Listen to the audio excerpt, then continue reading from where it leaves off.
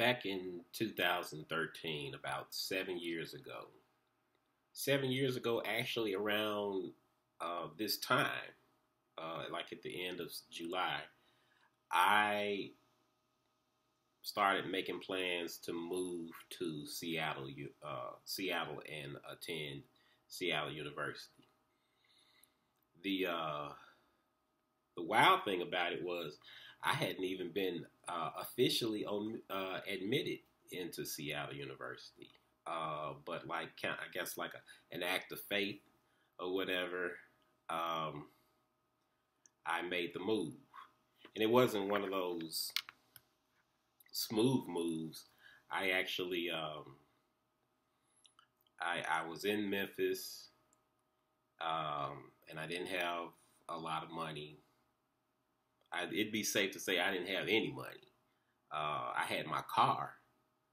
I sold my car for $1,000 and um, made a trip to Atlanta for 2 weeks, and then from there moved to Seattle. Um, and there were people after the move that used to ask me, people in Tennessee and in Atlanta, they used to ask me, weren't you scared? You know, did you have friends or relatives in Seattle? I'm like, no. Um, what I had was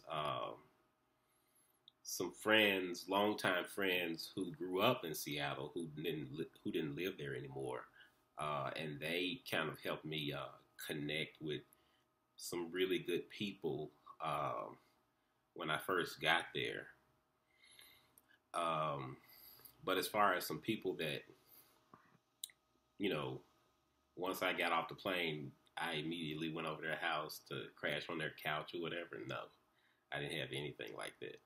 So they were asking that once they realized that I didn't have any kind of initial support system when I first moved there, they were asking, weren't you scared? I was like, I was a little nervous, but I was also excited.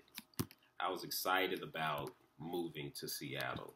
Um, People used to ask me the entire 4 years. People used to ask me, um, what was it about Seattle? What was it?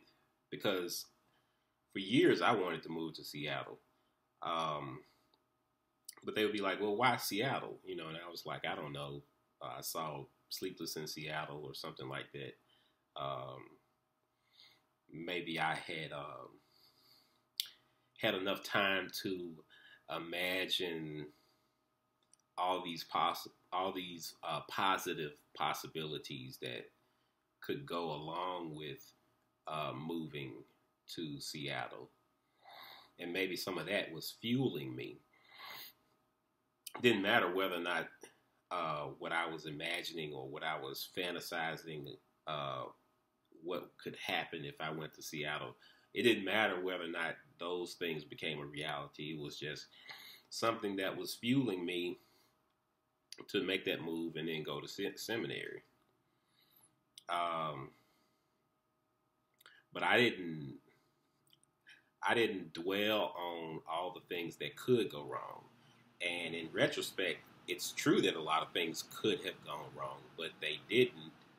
And my personal belief is maybe it had something to do with the type of attitude and the type of energy that I had um, making that move from Memphis to Seattle. Um, Now, moving back,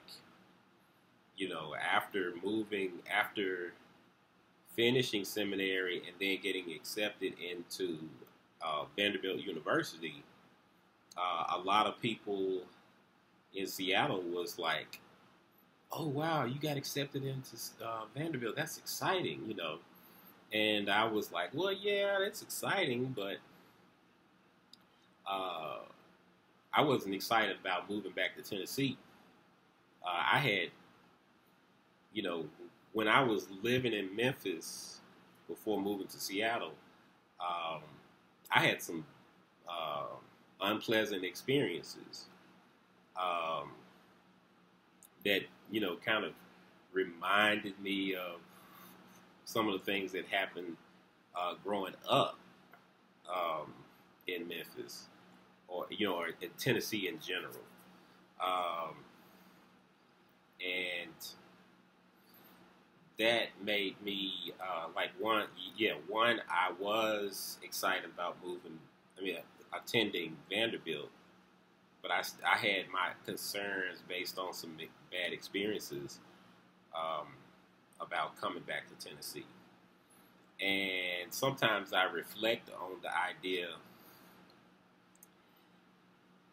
did that, you know, sort of bad attitude about Tennessee, did it have anything to do with some of the unpleasant surprises that was waiting for me when I first moved here? Um, I don't know, but comparing moving to Seattle to moving back to Tennessee, in my mind and in my imagination, there might be a correlation to the type of attitude and the type of energy I had moving to Seattle versus moving back to Tennessee. Um, Before you do something or before you go somewhere, like make a move, like moving out of state or moving anywhere, even moving within a city, um, you're faced with um, what I would consider endless possibilities, infinite possibilities of how a decision you make is going to come out. Um, Before you do something, like, and this is something that I've had to work on, maybe because I had like background in accounting, and I used to always use these worst case scenarios as what are all the things that could go wrong uh, if I make this decision, and how can I plan? Like if all these bad things, all these horrible things happen, what can I do um, to plan for them? And